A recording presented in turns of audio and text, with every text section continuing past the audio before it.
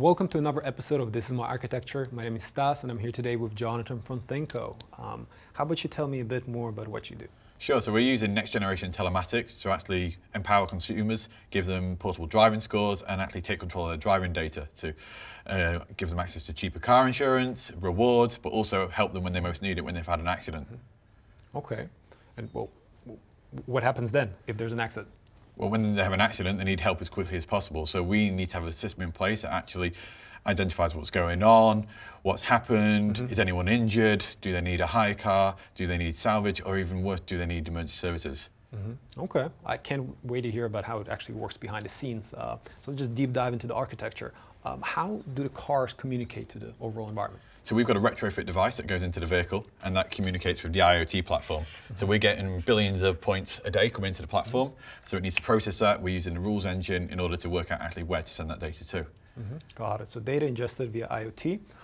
I imagine obviously you use the MQTT endpoint. You mentioned you use the rules engine. Are there any other features that you're using? Yeah, so we're using IoT Defender to ensure that the fleet is safe and it's protected and locked down, but we're also then using Certificate Manager so that each device has its own unique certificate and that if Defender flags something, we can just lock that device down straight away.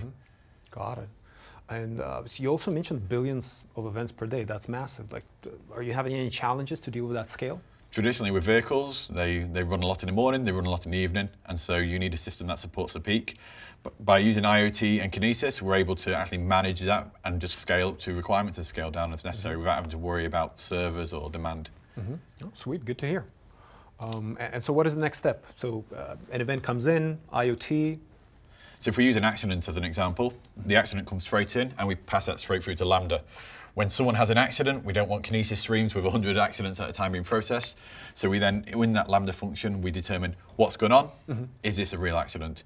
If so, then we do two things. The first is we invoke step functions because in an accident, there's a series of steps that take place. You need to check what's gone on and what's going on around. But at the same time, we also invoke connect. This allows us to talk directly to the customer via the device and actually work out from them what's going on. If they don't talk to the device, we also then contact them via a mobile phone because people get out of cars when they have accidents sometimes. So we determine what's going on and actually, are they okay? If they're not okay, they've had an accident, they're injured, we pan them straight through to an agent. So injured people don't have to talk to AI bots all day. Got it, got it. So Connect, Amazon Connect is used basically as a router. It also allows you to either basically call into the car or to the person, or have the car kind of initiate the... Exactly. Got it. And how does Lex fit in? So what type of interactions do you have with Lex on the customer side and with Lex on the back end? So we're using Lex via Connect because obviously cars move around and the signal, but what Lex allows us to do is get the customer's version of events. So depending on what they say, that invokes different step functions. So if they've hit a car, the steps that this invokes is very different to whether they've hit a tree. So depending on what the customer responds, we treat it very differently. Got it. Okay.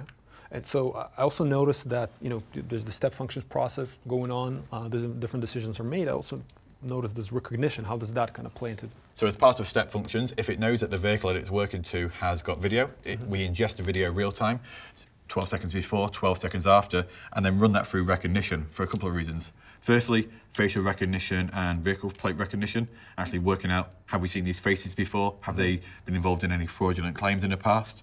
The vehicle in front, have we seen that vehicle before? But secondly, we've got agents involved that are going to take over that accident eventually. We need to ensure that the video is safe for them to look at. 99% of accidents will be fine, but you want to alert them just saying that does this need to be dealt with by a special handler because it's not pretty footage. Got it. Okay, and recognition will do that filtering for you. Exactly. I understand. What happens at the end? So when everything basically is finished? The important thing for us is to get that customer where they need to be, whether it be a high car, emergency service, and looking after that customer, making sure they have the best experience possible in a terrible situation for them. But then after that accident, they're going to need help with their insurance company, with the police. So we use DynamoDB to actually provide them a full report. We store a full report of actually what's gone on, the graph of the sensor data, a reconstruction, the transcripts, and both the agent and consumer have access to that, and they can share it with the insurance company or the police or whoever they want to via their app. Okay. Very interesting. Jonathon, thanks so much for sharing. Thank you very much for letting me talk about it. And thank you for watching This Is My Architecture.